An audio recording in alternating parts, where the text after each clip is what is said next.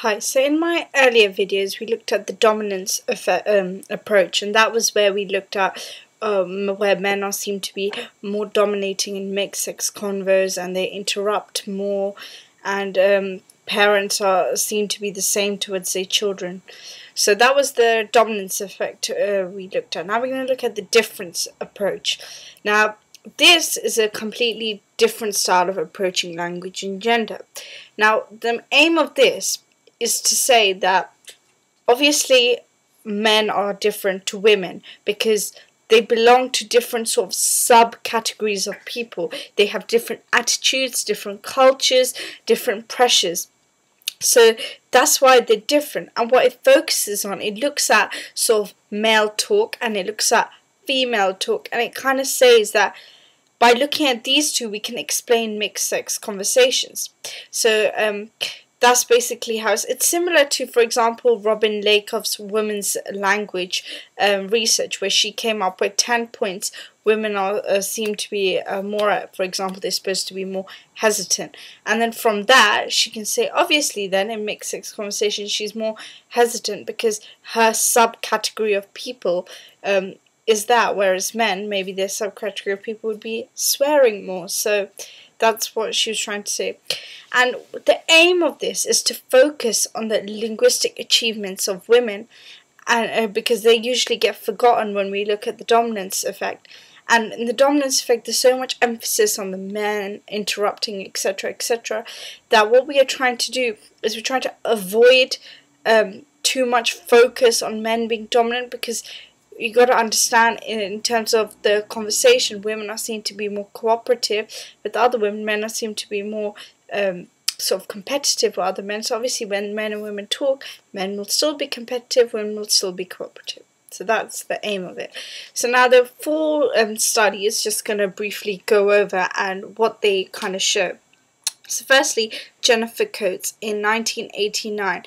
Now she's said that women are always cooperative in conversations. They negotiate in discussions, which does not that they don't really do that in mixed sex conversations. That's what she noticed, that they don't really start negotiating and all that. And she said that is to show that men and women are from two different subcategories of people, because if women would talk to another woman, she acts in a particular way. She talks to a man, she doesn't negotiate, kind of thing, and it can be quite competitive. So she says that, you know, this shows that they're two different types of people. It's like comparing apples and pears.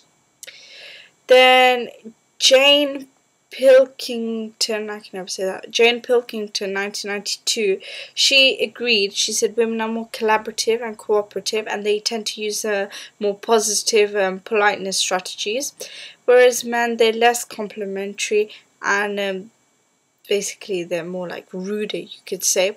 And if they're like that in each other's conversations, that's what her research showed. So she said it makes sense that in mixed sex conversation, that's the way they act. Okay, I can never say this name, but Conrad Cooper in 1991, she examined a male rugby team, and what she said is that they're not interested in saving face. What they did is they used insults to kind of express solidarity. So they, you know, united interests. That's what she tried to. That's what she realized, and she said that. So even if a man and a woman have united interests, the male is likely to insult, whereas a woman is likely to negotiate, use positive politeness. Hence, you can't just complain that men are too dominant or blah blah blah. So that was her case she put forward. Then a more controversial case is Deborah Tannen in 1990. She said there is a big male-female miscommunication, and she said that when male and females talk, it's like cross-cultural communication. It's like they're two different species. So obviously when they talk, it's just so different and exciting, you know, to learn about.